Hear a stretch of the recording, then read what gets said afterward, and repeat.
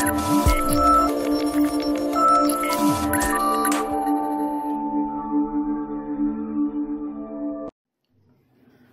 friends, welcome back to our channel. So in today's session we'll discuss about one more topic in DBMS. So that is the differentiation between DBMS and Rdbms.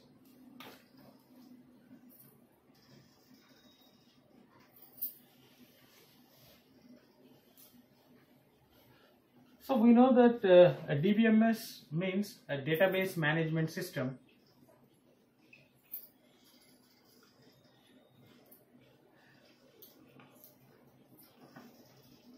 Whereas Rdbms is relational database management system.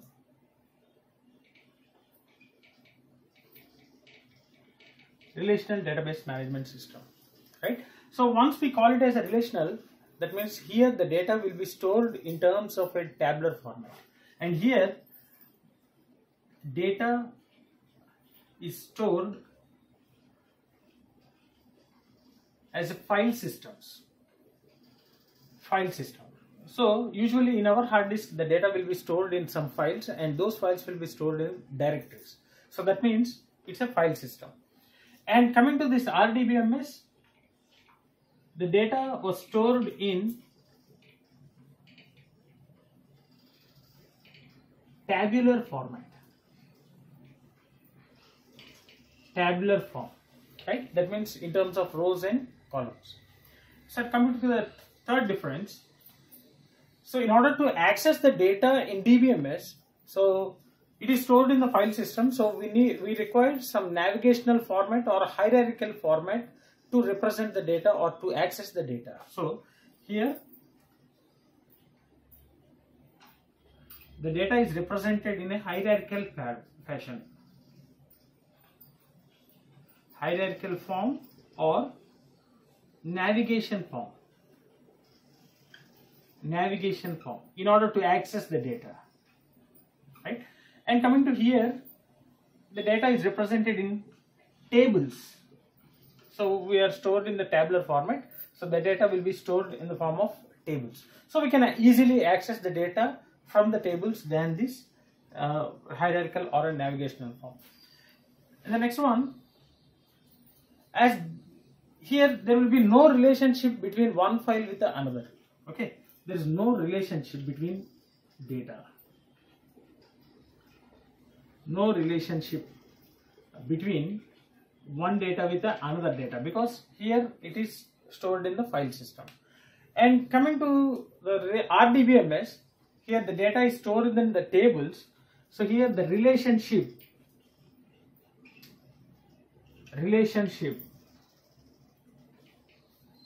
between data is also represented in tables. Also represented in tables, right? Then DBMS doesn't support the normalization, so we can't apply the normalization techniques for the DBMS. So no normalization forms.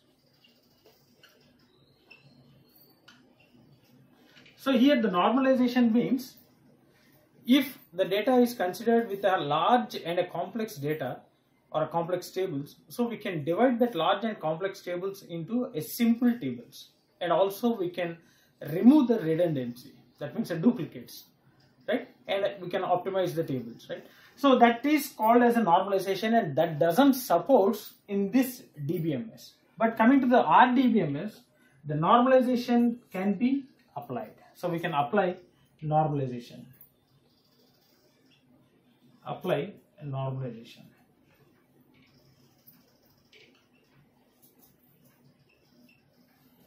We can apply the normalization. And the next one, this doesn't support the distributed databases. DBMS doesn't support the distributed databases.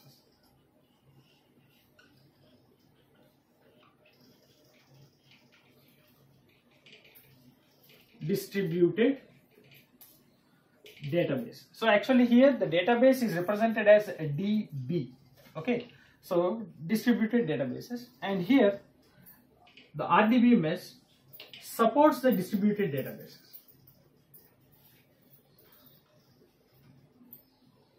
Supports the distributed databases. And the DBMS can handle a small amount of data. So it can handle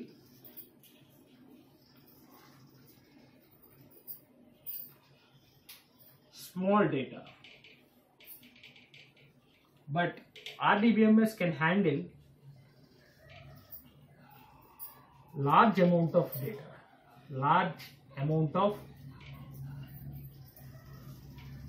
So a complex data can also be handled in RDBMS with the help of these normalization techniques, right?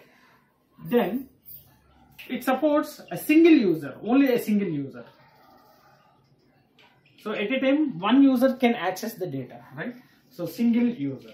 But here in RDBMS, it supports multiple users. At a time, multiple users can access the data and they can do the manipulations. So supports multiple users.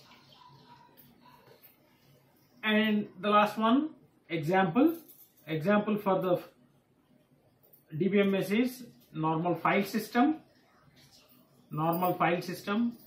XML, etc. So these are all the file systems.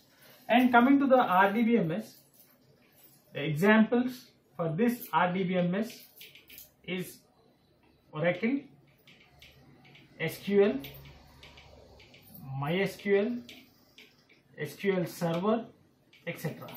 So the modern database management tools will be based upon this RDBMS. RDBMS means Relational Database Management System. So these are the major differences between the DBMS over the RDBMS. Hope you understood the differences between the DBMS and RDBMS. So if you are having any doubts regarding this one, feel free to post your doubts in the comment section. Definitely I will try to clarify all your doubts. And if you really enjoyed my session, like my session, share my session with your friends, and don't forget to subscribe to our channel. Thanks for watching. Thank you very much.